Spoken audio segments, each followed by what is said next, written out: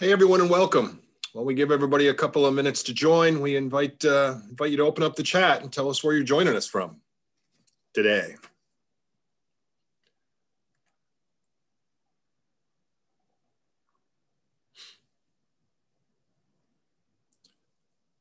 Hauppauge and Ithaca, New York, Astoria, New York, Brooklyn, Ontario, snowy Rochester. Yeah, I heard we're getting some snow out there in central New York today. Oh, good. The New Mexico Land Conservancy in Santa Fe. From Connecticut, Midtown Manhattan, Washington State. Hi, Peg. Hi, Mom. Syracuse. And Marshall, it's been noted that you've changed your hat.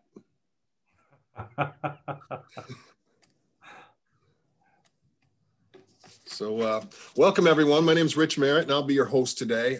This webinar is brought to you by the Audubon state offices of both Connecticut and New York. And Audubon's mission is protect birds in the places we all need, on our working lands, on our coasts, and across local communities. A quick reminder that this webinar is being recorded and will be immediately available on our Facebook pages and our YouTube page. When I say immediately, I don't think, but maybe wait till tomorrow morning. Questions are welcome in the chat box at any time, and we'll have time at the end for question and answers. Now I will pass the mic to Suzanne Traeger, the Forest Program Manager for Audubon, New York, to introduce our speaker. Hi, Suzanne. Thanks, Rich. Our presenter today is Marshall Johnson, and I'm really excited to introduce Marshall and learn about his work. We're both involved in Audubon's Working Lands Conservation Strategy, where we work with landowners and land managers and others to improve habitat for birds experiencing major population declines. And I know we'll learn a lot about his important work today. Marshall serves as Vice President of the National Audubon Society, where for the past decade, he's worked to build rural and urban community-focused habitat and ecosystem programs. He has a business degree from the University of Minnesota and strives to bring conservation into the 21st century, creating eco-friendly profit centers and urban habitat initiatives driven by the ecosystem services they provide to communities.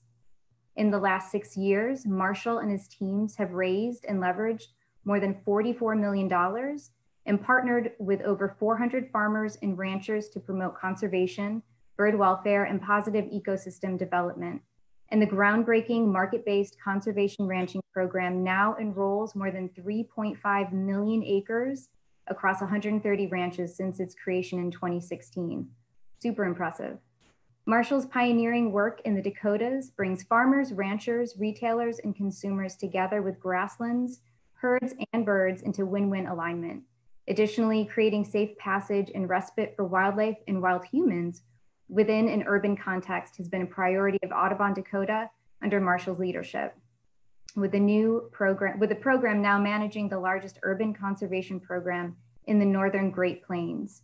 And today, Marshall will be speaking to us about the science behind Audubon's conservation ranching initiative and how the decisions that you make about your diet and purchasing power can directly increase bird habitat. And with that, thank you for joining our webinar today, and I'm going to hand things over to our presenter, Marshall Johnson. Thank you, Suzanne, and thank you, Rich. And I really appreciate being here and having this opportunity to talk to you about something that's incredibly inspirational to me and incredibly important to me, grasslands. And if I seem overly enthusiastic, it's because I am, and any opportunity to think about and talk about and share the work related to grassland birds is always a really honor for me to do. I've been with Audubon. I really know no other professional life than being an Audubonner. I started with Audubon when I was 21 years old and have been here for 13 years. So straight out of college, where I studied actually business management and discovered birds, and particularly grassland birds, while out in a prairie chicken blind one morning. And that sort of serendipitous route to birds connected me back to a passion that I had growing up, and that was spending a lot of time in West Texas and Eastern New Mexico. I grew up between Dallas and California, and we moved around a lot. And what I always remembered were those grasslands and the cattle and the birds. And I never thought much about grassland birds then, and never imagined that I would be here speaking to you about grassland birds, but it really has been a life calling for me. And I can say the same for the incredible professionals that I have a chance to work alongside of throughout the country, from the Central Valley of California to the driftless region of Wisconsin. And what binds us together is a common passion for grassland birds, a sense of urgency, and I'll talk a little bit about why we have that sense of urgency. And if there's one thing I want to sort of share with you and encourage you, is to have a sense of urgency about grasslands and about grassland birds. And I'll touch on a little bit of why that is, and start to think about and encourage you to use your superpower, and your superpower being your ability to choose, your ability to make food choices that can directly impact grassland birds. Some of this that I'll go over will be counterintuitive for you. It was certainly counterintuitive for me, and how I thought about cattle as I got older and lived in a big city, and thought about and heard about the impacts of cattle on the landscape. And it wasn't until I spent time with birders and spent time with ornithologists, beginning my career 12 or 13 years ago, that I really started to understand this symbiotic relationship between large herbivores and ruminants and grasslands, and more generally how important grasslands are for North America, being one of North America's most ubiquitous native ecosystems. And so some of this will be a little bit counterintuitive. I think when I think back to when we started this concept, the idea in and of itself was a bit counterintuitive. So I really appreciate you all taking the time to have this conversation. I want to finish early so that we can exchange ideas. You all can tell me what you think. Please ask questions. We encourage it. We've been at this for about 8 or 9 years and launched the Conservation Ranching Initiative officially roughly 4 or 5 years ago now.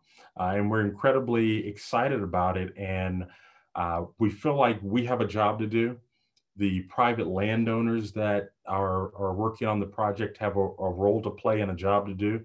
And you as bird lovers, and all of us as nature lovers, have an important role in this. And so I really appreciate you joining me. And a lot of the work here, it's not just my work, it's the work of 50 or so incredible Audubon professionals and partners out on the landscape. So I'm going to jump into it. Let's see. Again, some of the things that we'll talk about today, I look at grasslands as America's ecosystem, and I will try to limit the amount of geeking that I will do on grasslands because I'm so passionate about them. We're going to talk a lot about Audubon's Conservation Ranching Initiative, a food certification that incentivizes and sets a standard for grassland bird management through private landowners. And our goal is to incentivize the type of grassland management and cattle management and bison management that produce the most birds. And I'll touch on how we track that, how we measure outcomes. When we say or put a product out there with the Audubon Green Seal that says it's raised on bird-friendly land, we have to make sure that has meaning. And I'll talk a little bit about how we go about ensuring that. But the biggest part of this is you. the biggest part of this is, as I alluded to, that superpower that we have in making choices that are tied to various production standards. Aldo Leopold actually put a essay in the Audubon magazine more than 80 or 90 years ago that touched on how we can make better choices that incentivize and encourage great land management. You know, this is the scene that sort of brought me to Grasslands and brought me to the Audubon Society and inspired in me a passion for grassland conservation. And this was, you find this scene playing out right now across the Midwest, prairie chicken leks and grouse leks, whether they're sage grouse or graders or lesser prairie chickens, sharp-tailed grouse in my part of the world here in North Dakota. You see this scene playing out. Oftentimes, I've seen this scene playing out most often in pastures with cattle maybe a little bit off to the side or in hay fields. And I've always been curious about, and maybe you've been curious about, that relationship between the cattle, the bison, and the grassland birds. And not studying biology in college, I've really spent a lot of time listening and learning alongside some of the most brilliant grassland bird ecologists and grassland ecologists in the Northern Great Plains, and I'm incredibly grateful for that. Grasslands have a special place again in my heart, not only because I'm drawn to their journey and their songs, but in many ways, I think of grassland birds as sort of the troubadours and songstresses of the sky. I feel like they're my playlist when I'm out in nature. And I'm incredibly grateful for their songs and their companionship.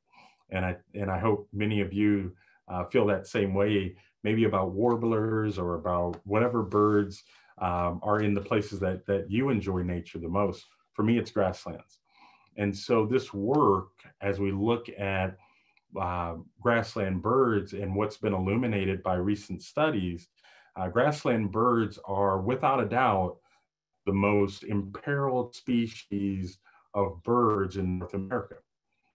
And when you expand that view out, we've since Earth Day, right? Since what we think of as sort of the pinnacle of environmental awareness, we've lost nearly 800 million grassland birds in that time. And that's only actually a snapshot of the crisis, as it were. When you look at shorebirds like piping plovers and marbled godwits, long-billed curlews, these shorebirds actually nest in wetlands and alkali flats that are oftentimes, in my part of the world, surrounded by grassland. So it's actually a bigger issue than just grassland birds, and it's bigger than wildlife. And I'll touch on that a little bit as well. But grasslands are, and what we do about grassland conservation is incredibly important to preserving their song and preserving the vital ecosystem role that they play. My friend from Nebraska, Audubonner Bill Tadigan, always says, you know, the saddest words in the English language are, "You should have been there." And I would hate to 20 or 30 or 40 years from now, tell my kids or my grandkids that you should have been there to listen to the bobolinks return to the prairie in the Northern Great Plains every year. You should have been there to hear the songs of the meadowlarks on every other fence row as you drive down a dirt trail. And so that's what those of us that work on grassland conservation issues, we wake up every day sort of thinking about what we can do to bend this curve, that is showing we only have a limited amount of time to preserve America's grasslands. I'm with you today from Fargo, North Dakota. I started as a part-time, 15 hours a week field organizer, outreach coordinator, working with local chapters here in 2008 or 2009, right here in Fargo, North Dakota. And I'm in what is called the Prairie Pothole region. And you can see the Prairie Pothole expanse there. And this is sort of a time lapse over the last 70 to 80 years. And you can see the grasslands, what is happening.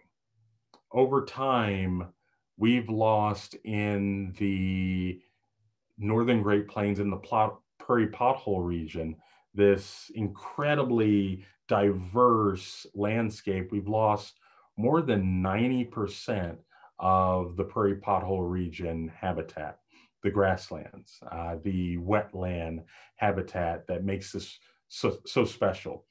Nearly 50% of America's ducks are produced right here. Shorebirds, grassland birds, it's sort of our biodiversity Serengeti right here in the middle of the country. And I take a lot of pride in that, the importance of this landscape for biodiversity, for our river systems, our streams, tributaries, et cetera, et cetera. This is sort of the epicenter of that. And we've lost so much of this habitat over the last 80 years. And we've seen that show up in the loss of grassland birds over the last 50 years, which has been noted by the Cornell Lab of Ornithology's 3 Billion Birds report. And for many of us, we've seen this sort of viscerally, firsthand. Grasslands here today, gone tomorrow, sort of sad story. And when you look out over the expanse of this ecosystem and the various ecoregions, we've lost roughly half of America's grasslands in the last 100 years. And when we lose grasslands, we not only lose the grassland birds, but grasslands play such a vital ecosystem service to all of us, whether it's storing or sequestering carbon out of the atmosphere, filtrating and storing water and slowly discharging that water to our river streams and tributaries, or pollinator habitat. When we think about pollinators declining, native bees and butterflies, grassland birds, the emittance of carbon into the atmosphere, a lot of that is tied to and driven by the loss of grassland habitat. We can't afford to lose much more of this grassland habitat. And when you look at what's left, the reason in most cases that grassland habitat is still there is because of ranchers. 90% of our remaining grasslands are either owned or managed by cattle ranchers, by bison ranchers. And much of this is private lands, particularly in the middle portion of the country. When and if they sell their cattle, oftentimes the next thing that happens is a breaking of that native prairie, planting that to production plants, corn, beans, soybeans, and the grassland habitat is removed from the landscape. And that chain of thousands of years that has been home for grassland birds is broken. And this is really linked to what we eat, energy production. All of this is inextricably linked to our food supply. And that's sort of what the background for why we start to think about a conservation ranching certification and embedding. When you think about a certification, we're embedding the ethos and science of bird conservation into the supply chain. Oftentimes, the work that we do in grassland conservation is not necessarily attached to the main driver of land use decisions. And 7 or 8 years ago, when we started to conceptualize this idea, it was for that main reason, that the decisions that are driving habitat off of the landscape are tied to food production.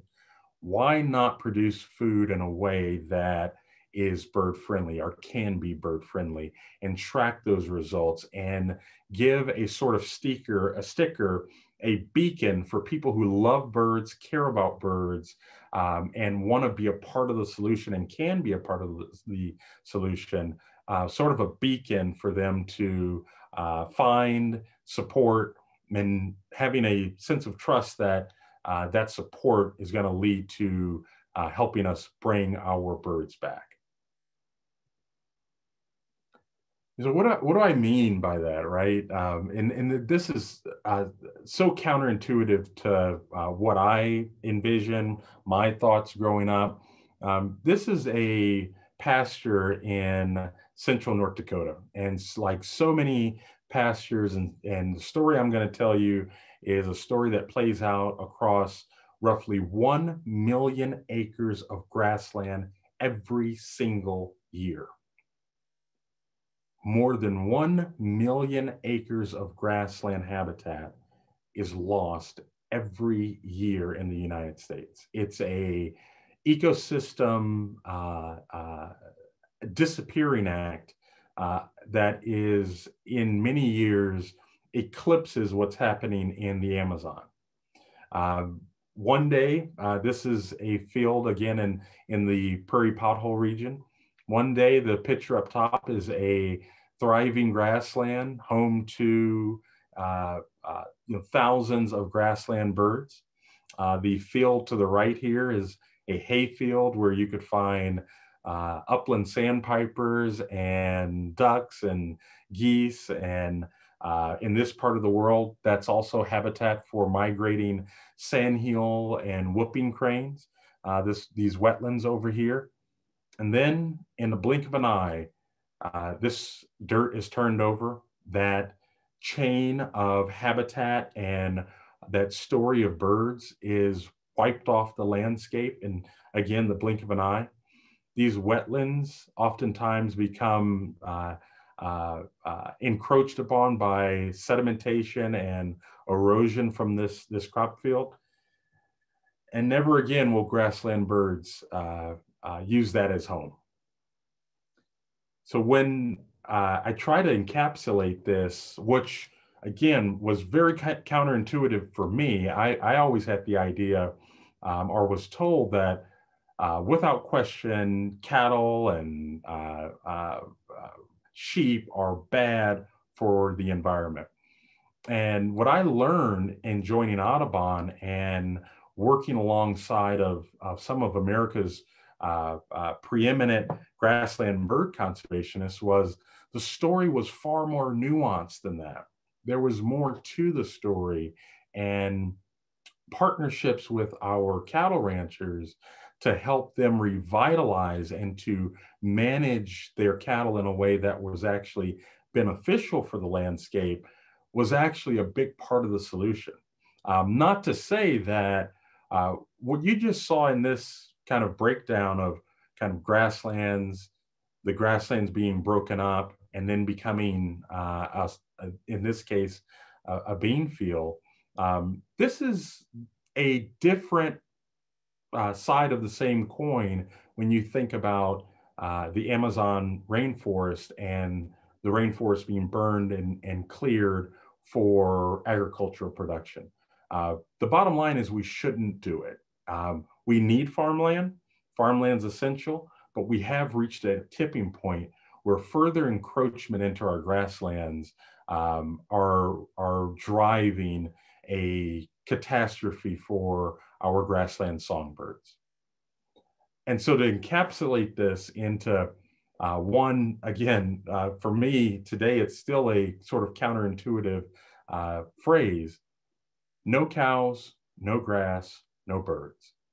It's less about the cows, and what I've learned and what we've embedded in this program is it's really about how the cows are managed and how we can manage the cows in grazing patterns through rest and rotation and leaving grassland habitat on the landscape for birds to have when the spring returns, that's actually a very scientifically viable way to help bring birds back.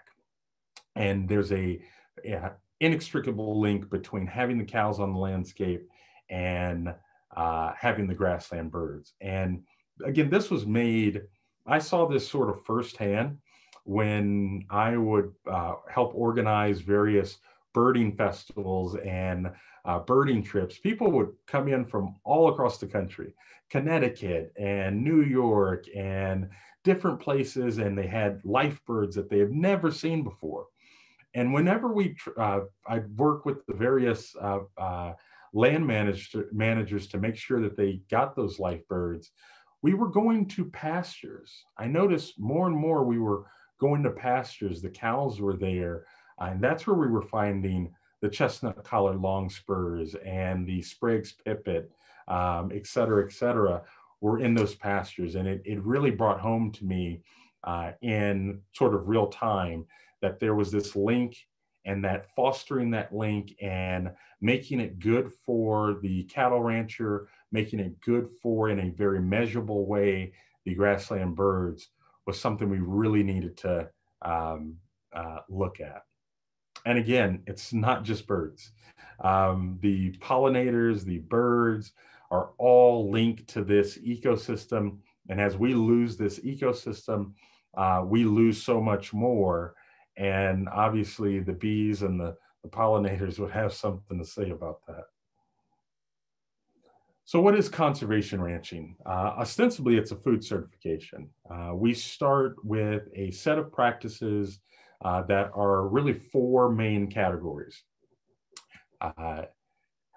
Habitat management. So each ranch agrees to develop a habitat management plan with an Audubon range ecologist. And at the center of that management is a focus on target grassland bird species and the grassland circumstances and management needed to incentivize the health of those grassland bird species. So this is a grass-fed, pasture-raised program. And so the animals are not confined to feeding. They graze out on the landscape. There are no antibiotics or growth hormones that are permitted. The animals, there's no neonicotinoid pesticides that are permitted. And there's a clear link between neonicotinoid pesticides, which are found on most plant-based crops, and the decline of our insect populations like butterflies and bees. And so there's a list of things that each ranch signs up, agrees to, and we have a third-party auditor that makes sure and holds them accountable to those commitments that they are making by entering into this program. And what we seek to do with that focus on habitat management, forage and feeding, we believe it's a part of being regenerative and bird friendly is caring for the livestock as well. So the habitat, there's a section in our protocols that speak directly to how the humane animal handling and welfare needs to be conducted, as well as local environmental sustainability. What do I mean by that? Environmental, a common problem that we see on cattle ranches, and we work to facilitate changes around, has to do with the cattle having unmitigated access to rivers, streams, and tributaries. So we work with the ranchers to fence out those areas so the cattle have limited or no access to those areas. And that helps with erosion, water quality, and a whole list of ecosystem and environmental services that can be enhanced just by changing those particular practices. And in doing so, we're trying to create a link between real outcomes for birds and wildlife and the ecosystem and you, people who care about birds, who are constantly thinking about ways, whether it's calling your congressman, supporting various bills and pieces of state and federal legislation, you're always thinking and asking of ways that you can be a part of the solution. That was really at the heart of creating this program, is availing you a new tool to be a part of this solution, be a part of bringing our songbirds back. And over the last 5 years, we've enrolled more than 3.5 million acres in the conservation ranching program. These are 150 cattle and bison ranches that have agreed to this strict set of standards that our science shows is helping bring back birds and increase bird habitat and bird populations at scale. This is the largest regenerative grazing program in the country. And for it to be backed by Audubon, we really expect a lot out of the participating ranchers, the brands, and retailers who sell products raised with the Audubon Green Seal. It's available in more than 1,400 points of purchase. Most importantly, it's available in all of the lower 48 states to your doorsteps. You are basically 2 clicks away from, if you choose our beef in any way as a part of your diet or your neighbor's diet, it's a way for you to directly influence grassland bird outcomes. And this was built with a on the latest grassland bird and grassland science, but it was really important to us, and it has been really important to us to monitor this over time as well. And just kind of a visual of what we mean by regenerative bird-friendly grazing. What we are asking and facilitating the ranchers doing, instead of having the cattle, one of the big differences between cattle and bison are really grazing animals that don't loaf. You know, they may spend a little bit more time in the uplands and the low-lying areas. They tend not to loaf and focus in on maybe one group of plants that they really enjoy. They tend to eat and move on. Cattle tend to loaf a lot more. So it's really about the management, moving the animals, ensuring that the pastures have adequate rest and rotation. Oftentimes our producers may graze a sale, graze a pasture, and not return to that pasture for more than a year's time or more. So rest rotation is a big part of being a bird-friendly operation, and also reducing the amount of inputs. What do I mean by inputs? Chemicals. A big part of reducing or enhancing our insect and populations on each ranch is being really thoughtful about reducing and the reduction of chemical uses, and really being thoughtful about just using certain chemicals as a very limited tool and a means to transition to other natural forms of weed management and other management that are vital to maintaining healthy grasslands. So what have we found? One of the incredible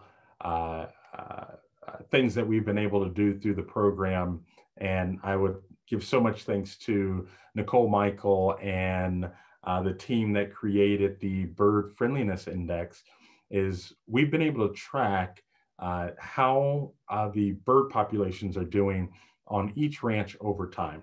And what we've found so far is that over the course of the first 4 years of launching this program, the average grassland bird abundance has increased by 36%. And when we compare the data of a conservation ranching ranch, Audubon certified ranch, to nearby landscapes, we see that the conservation ranching locations, the ranches that are enrolled in this program, are producing more birds greater bird diversity. And we will continue to monitor that, because having that data to back up the program, to justify the scaling of this program, is really vital to the overall success. And it's important to us that bird lovers that buy into this program, that make this transition, that in some cases might pay a little bit more for the beef, know that they are directly supporting better grassland bird outcomes. That's essential to the overall success of the program. Starting in 2021, we're also going to be implementing soil carbon monitoring and soil health monitoring across all of our ranches, gathering that data and feeding that data into the year-to-year management, habitat management plans that we facilitate alongside our enrolled ranches. You know, we say with the conservation ranching program that it's better for the land and better for you. And we really mean that. And I often am asked, and I think it's a real important question for those of us that are involved in this program, what's the program about, and what is it not about? One thing that underscores everything that we do with the conservation ranching program, our broader working lands initiatives, is all about scaling the restoration of America's grasslands. That's the point. That's why we're in it. That's why we launched this program. That's why we do this work. That's why the ranchers that have enrolled in this program do this work and agree to these standards. What is, I think, a equally important question is what we're not doing and what we're not after. One of the things that we're constantly asked, and I think it's a great question, is Audubon doing this for money, for revenue? And the answer is no. There is no charge or no fee for ranchers enrolling in the program. This is not a pay-to-play program. Unlike many food certifications, there is no cost associated for neither the brands that carry the Audubon certification nor the ranchers enrolled in the certification. We always want the enrollment and the retention of our brands and ranches to come back to the science and nothing else. And creating that firewall between those resources and the data and science, we've always felt that is one of the most important things that Audubon can bring to the table, the integrity. And it's not Audubon certifying these ranches. Food Alliance, which is a professional food auditing firm, they actually conduct the certification audits on all of our ranches. So that integrity has to be a part of it. And at the end of the day, we're here to create a scalable program to turn back that arc that we saw in terms of the loss of grasslands. And it has been a real journey. And the most important part in this whole equation are you, people that care about birds, that want to help be a solution to the grassland bird crisis. And this is a direct link between the decisions that you make and the habitat that either remains on the landscape, is degraded, or disappears from the landscape. It's really an important time for us to all, as best we can, link these outcomes, link our intentions and our values back to the food and energy sector. So with that, I'm always asked the question, well, where can I find this? I would encourage you to visit bluenestbeef.com. This is a brand partner that was created for the sole purpose of sourcing only from Audubon certified ranches, or go to audubon.org/bird friendly, and you can find local brands, market partners, farmers markets, whether it's the Red River Farmers Market here in Fargo, North Dakota, where you find the Prairie Soul Meats and the Sand Ranch, or Bismarck, North Dakota, California. There's so many local options to find these products that are raised in this manner and certified through the Conservation Ranching Program. I always say, do what you can to put whether it's this or other bird-friendly initiatives, put the power in your purchase and incentivize ranchers, farmers that are thinking about birds in a deliberate way over options that aren't. So with that, I will take any questions. Suzanne, Rich? Yeah, Marshall, that was great. Well, that was a really wonderful and informative presentation. I learned a lot. That was very eye-opening. I think others may find the same thing, because, as you said, we kind of look at this issue kind of cut and dry of what we've heard over the years. Yeah, cows are bad, and like you said, also, there is a lot more nuance to it. So I learned an awful lot today. I think many of us did. So. Yeah, we're prepared to have some questions. If anyone has any more, please use the chat, and we'll get to as many as we can with the time we have remaining. And Suzanne and I are joined today to help facilitate the question and answer period. With us is Chris Wilson. He's Audubon's director of the Conservation Ranching Program. So thank you for joining us, Chris. Great to be here. It's been great looking at some of you guys' questions. I've been trying to answer a few of those directly. One of these that I might throw at you, Marshall, that I think is important is one of the viewers has asked, what is in it for the farmers outside of goodwill? How might you inspire a hesitant farmer to want to participate? Absolutely. So I think it's two or three main answers to that. Number one, it's really important that we avail the technical assistance and science and expertise to help facilitate the changes that are necessary to be more bird friendly. So that's number one that we always hear from our ranching partners. You want us to change, empower us with the knowledge to change and partner with us. So that's number one. Number two would be financial incentive. The products raised with the Audubon Green Seal will cost a little bit more. And what are you paying for? Again, it's not coming to Audubon. It's going back to the ranchers to help support the financial viability of these ranches and to cost share the amount of time, to do rotational grazing.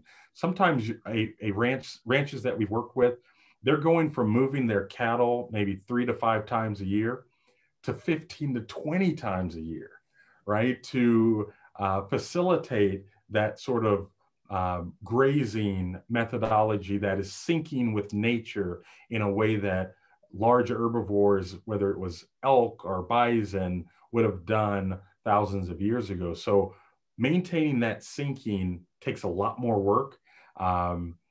Takes a lot more effort, and so these products do cost more, and that's an incentive, a strong incentive, to keep these lands managed in a bird-friendly manner.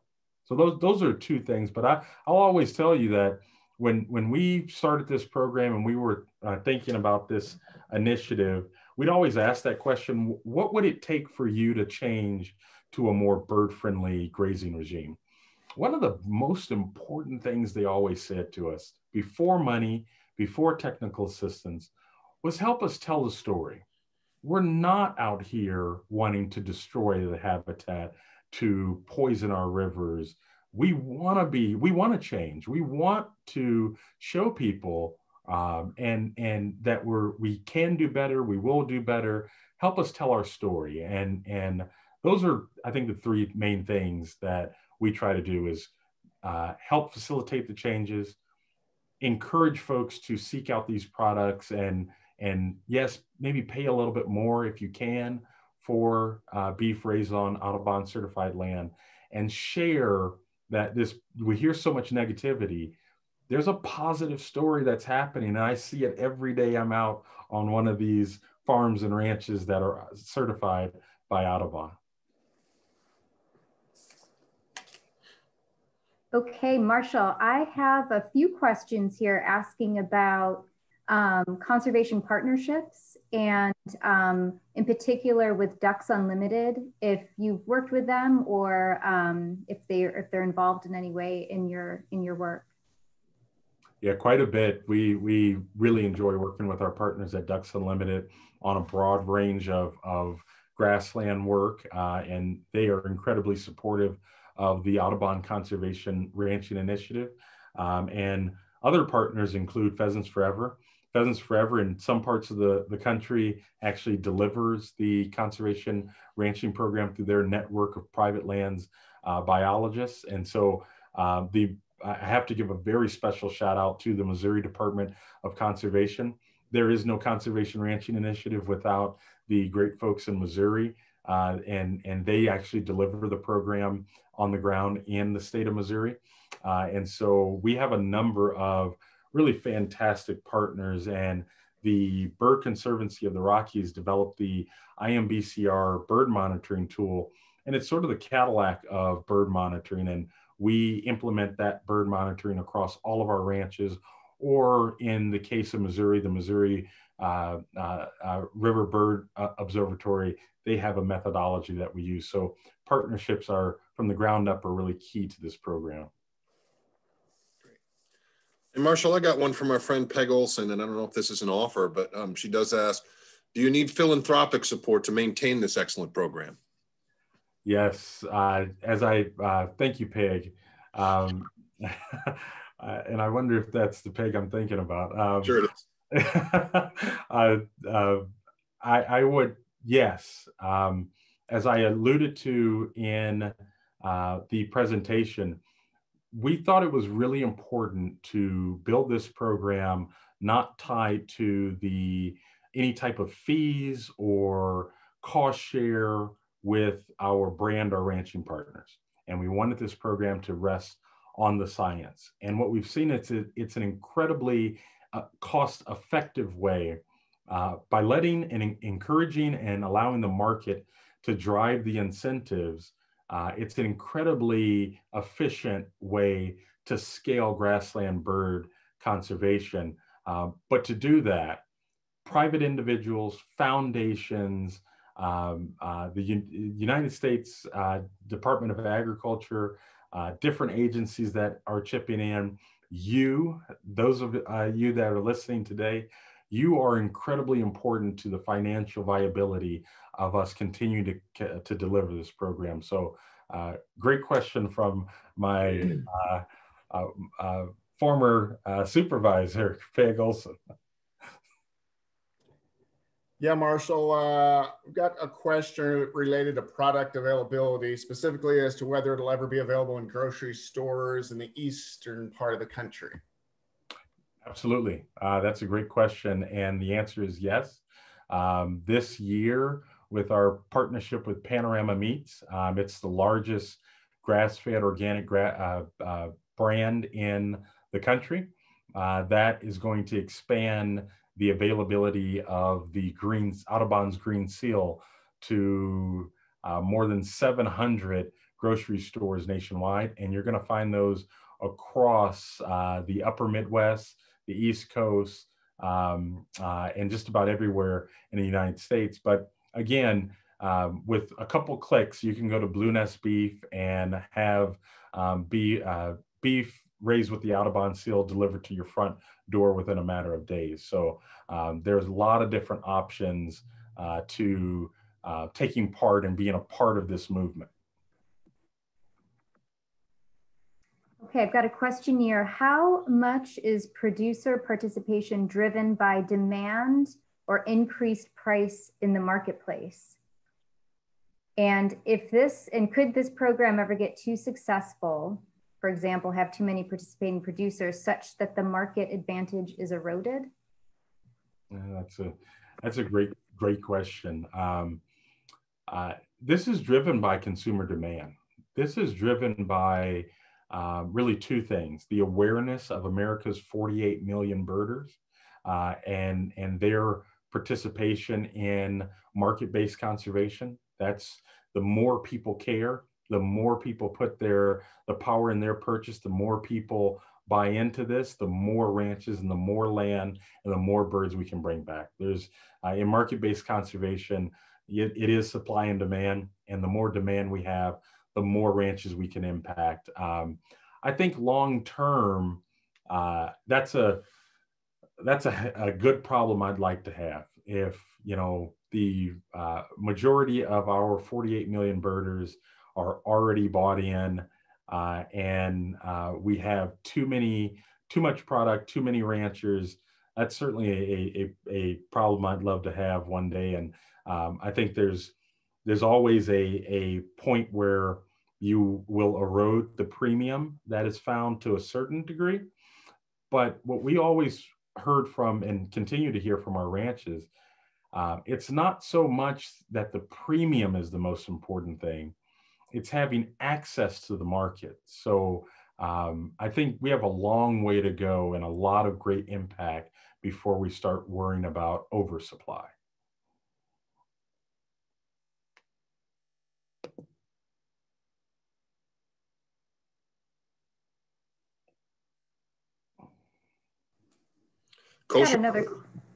Kosher beef? Not yet. Are you thinking about it? Sure, absolutely. I've got a good question about fire. Do you incorporate it in any way in the rotational grazing or as a way to manage the grasslands? Yes, absolutely. It's a great question. Fire, most of the native grasslands and rangelands are adapted to fire, and fire is a really important component. In North Dakota, for instance, we launched the really first ever private lands fire cooperative, which provides cost share to landowners to do a habitat-friendly prescribed fire on their land, and that's available to our conservation ranchers as well. We certainly, there's a list of different things within our habitat management plans that we try to identify as improvements that we will help facilitate over time in partnership with our ranches. And fire is one of those that we're always looking to provide cost share, incentives, technical assistance to encourage the adoption and implementation of fire practice, because it is essential to both grassland birds, but really specifically, it's essential for pollinators who depend on the wildflowers and forbs that are found within grasslands, and those tend to respond actually more favorably to fire.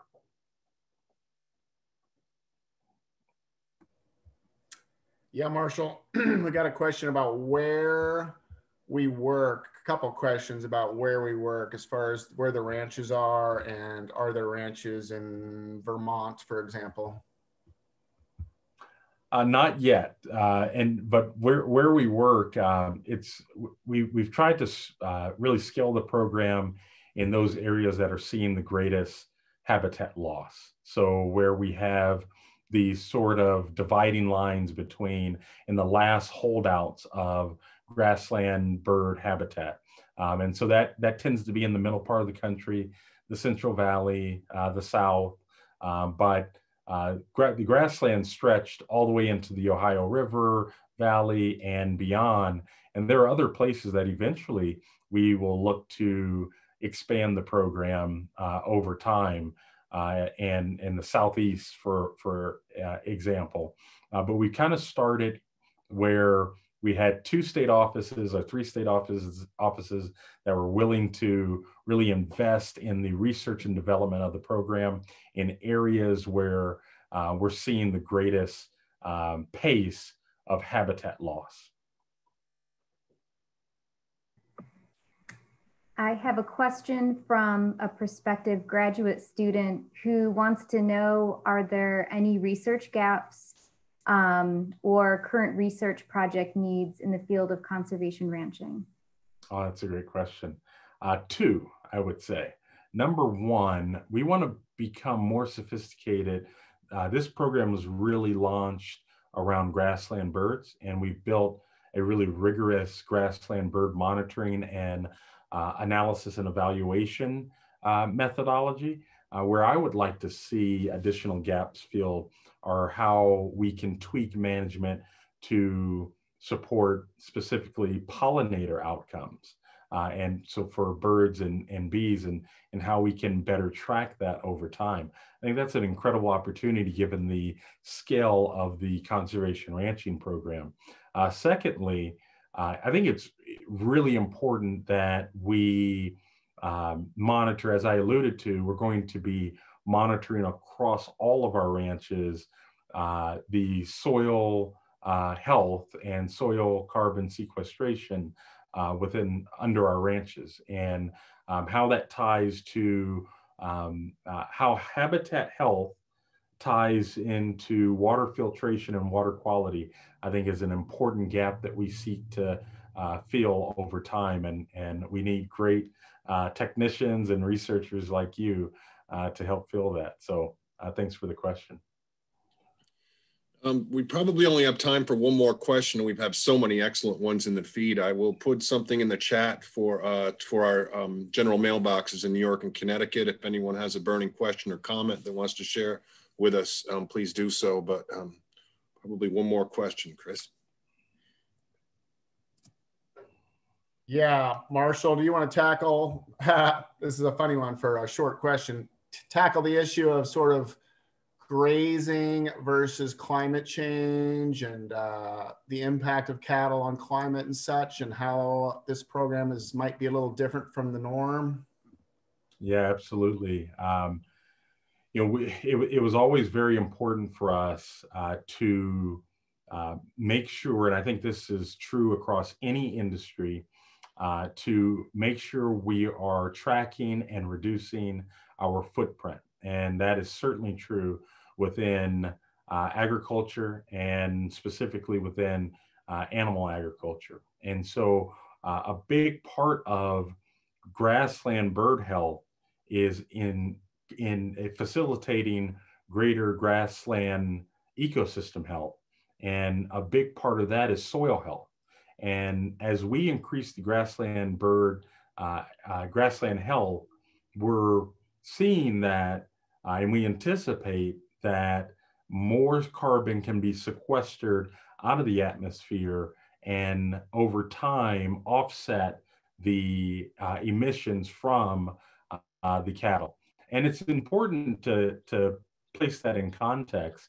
You know, large native herbivores that emit methane, for example, have been on the landscape since the landscape was sort of there, right? There were 35 million elk and 30 million, or between 30 and 70 million bison and other large ruminants. So it's really important that we reduce that footprint.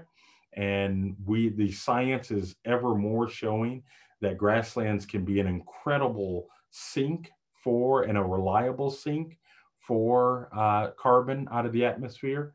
And it's going to remain important for us to balance, right, biodiversity, climate, our climate future, and all of those things together. And this is a program that we are very optimistic can be a part of that solution, but it begins with reducing the amount of emissions within this sector. Well, how did I do, Rich? I'm afraid that's all the time we do have today, but I want to thank everyone for joining us. And please tune in on May 19th for the next webinar series, as ornithologist and author Dr. J. Drew Lanham will present us on a very important topic, coloring the conservation conversation. But I want to thank Chris and Suzanne for assisting us today, and certainly to you, Marshall, for a very fascinating presentation. Thank you. Absolutely.